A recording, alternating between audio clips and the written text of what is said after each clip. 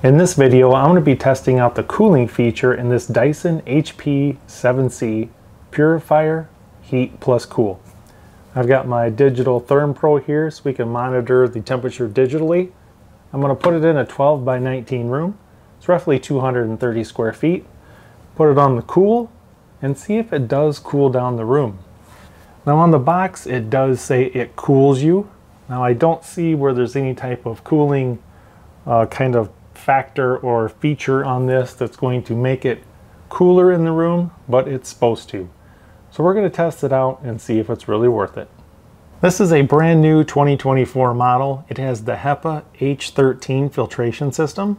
Now from what I've read is it filters out so many particles and gases out of the air that it provides such a clean, fresh air that it actually is supposed to feel cooler. So that's how they can market this and say it's going to cool. Let's get that test started and see what happens. I've got the Dyson Purifier Hot Plus Cool on fan speed 10 and it's on the cool mode. This is my 12 by 19 room. And I'm going to zoom in here on the ThermPro so we can get a reading. So we're at 65.1 degrees.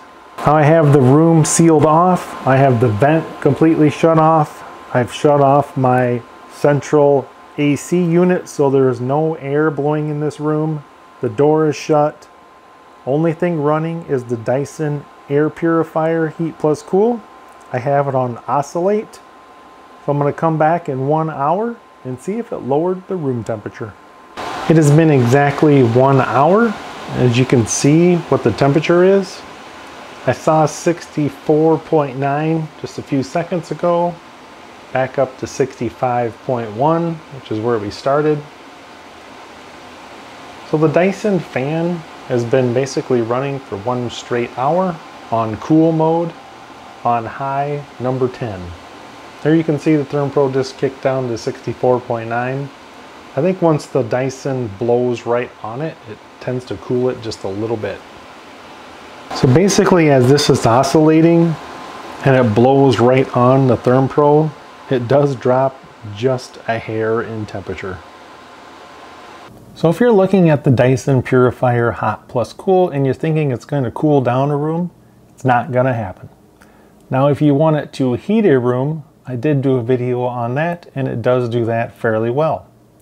So the cooling feature is basically, I think just as it's blowing like a fan on you, it's going to make you feel cooler. It's definitely not going to cool a room. So I think it's a little bit of a marketing ploy to try and get you to purchase this. Sure, it is kind of a 3-in-1 unit. It does purify the air.